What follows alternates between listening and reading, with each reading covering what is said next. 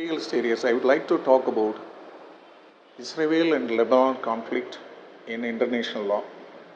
According to the Samson Relay in the United Nations Charter, the chapter 7 and I think the provision 3, which says very clearly about the Lebanon and also the Israel conflict.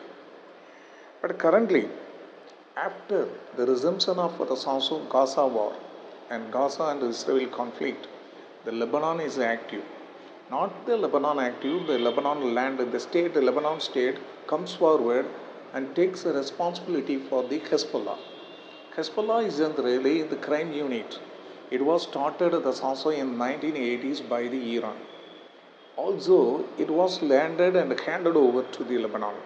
After that, the Lebanon also holds 90% of the also land share. The 10% of the land share of the Lebanon state is being held by the also Hezbollah unit. The Hezbollah unit in the world view, it's a totally terrorist groups. It's doing more against the nation. It's more against the also the Israel against the international law.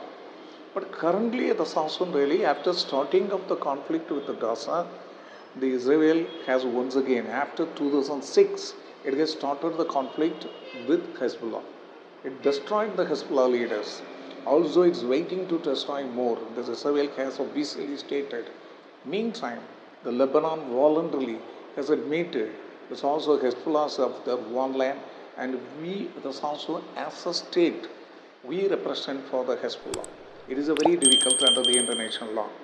So as far as the UNS is concerned, it is concentrating on it to solve the problems. Meantime, Iran voluntarily has got implicated in the conflict. Just 2 days back, it has sent the missile attacks to the Israel. The Israel also is waiting for their revenge.